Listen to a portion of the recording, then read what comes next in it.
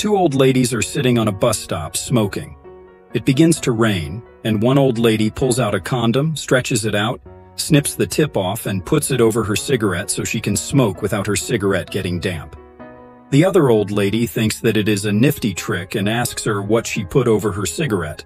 The lady replies that it is a condom, and that you can buy them at a pharmacy. The second old lady thanks her, and makes a note to pick one up when she gets her prescription filled later that week. Sure enough, a few days later, she enters the pharmacy, goes up to the young man working the counter and says, "Young man, I would like to but a condom, please." The young man is taken aback by her advanced age and replies, "Wow, good for you. No one has ever asked me for help with that before. What size do you need?"